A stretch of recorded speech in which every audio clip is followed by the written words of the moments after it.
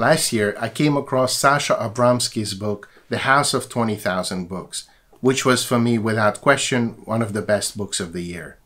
The book describes the life of Chimen Abramsky, a Jewish immigrant originally from Minsk, Belarus, who came to England via Israel in 1939 on the eve of World War II, and eventually settled in London, spending the rest of his life there. This is a fascinating book about an extremely interesting period in European history, and the period is described through the life and the books of Chimen Abramsky.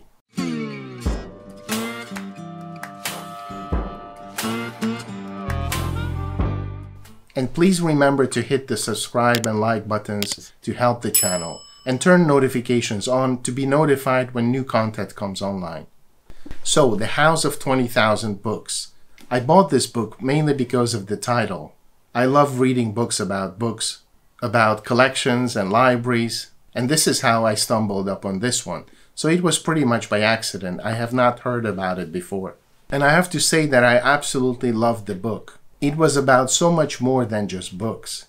In fact, it seemed that it used books as an excuse to talk about the life of an extraordinary person, and through that an entire period of European intellectual history, about the complex interaction between Russian, Jewish, British, and other intellectuals. Even though he escaped from the Soviet Union with his family, Chimen Abramsky initially was a leading member of the British Communist Party.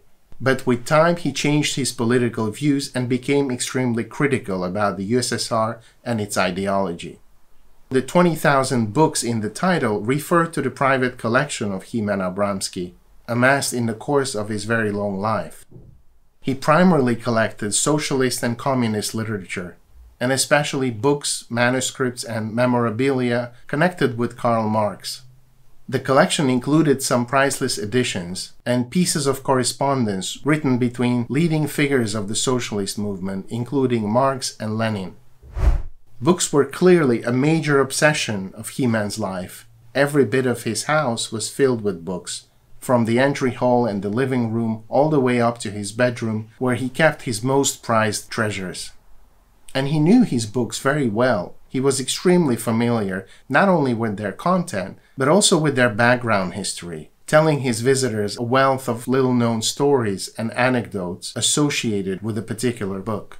And of course, some of the editions and manuscripts he possessed had their own special history, and he could talk at length about any of them with his visitors.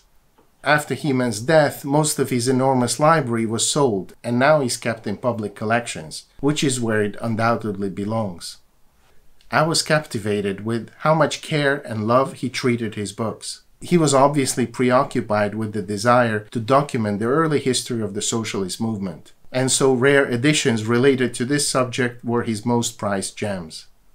It was also fascinating to read how his love of books and intellectual discussion drew other collectors into his orbit, and how their house gradually became like a salon, often with lots of people engaged in heated debates.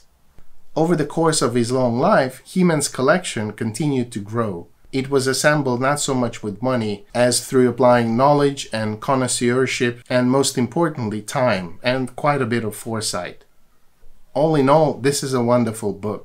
I personally not only enjoyed it tremendously, but also learned a lot from it, about things that were usually less in the focus of my own attention.